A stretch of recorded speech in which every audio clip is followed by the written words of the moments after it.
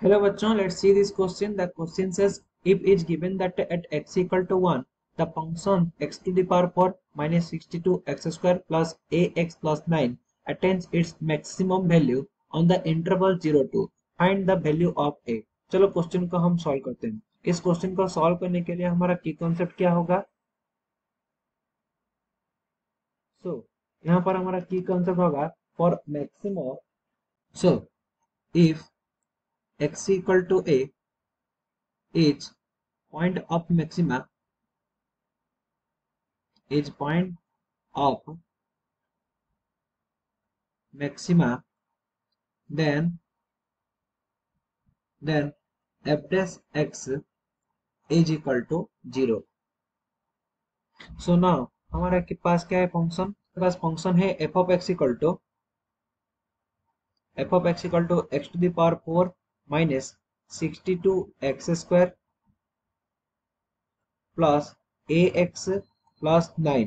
सो हमें क्या निकालना है? एफ डेस एक्स निकालना है, क्योंकि ये हमारे पास गिवन है कि F days x equal to 0 maximum point पर F days x equal to 0. सो हमें क्या निकालना है? F days x, derivative of F of x. So F days x equal to क्या आ जाएगा यहाँ पर? एक्स टू द पावर 4 का डेरिवेटिव 4x³ माइनस 62 एक्स का डेरिवेटिव होगा यहाँ पर 124x प्लस ए एक्स का डेरिवेटिव a प्लस 9 का derivative 0.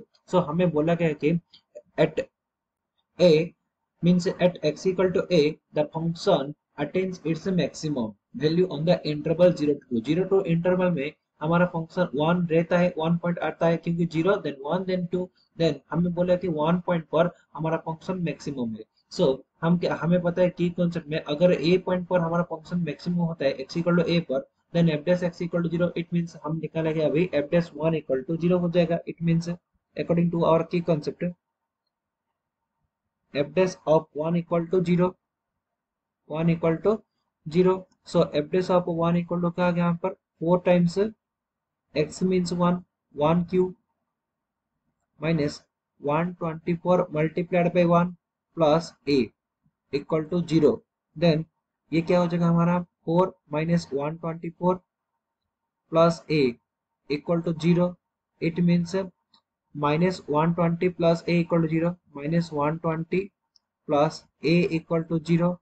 It means a equal to 120. So a का वैल्यू ही हमें फाइंड आउट करना था. a equal to 120 is our final answer. I hope you understood it well. Best of luck. Thank you.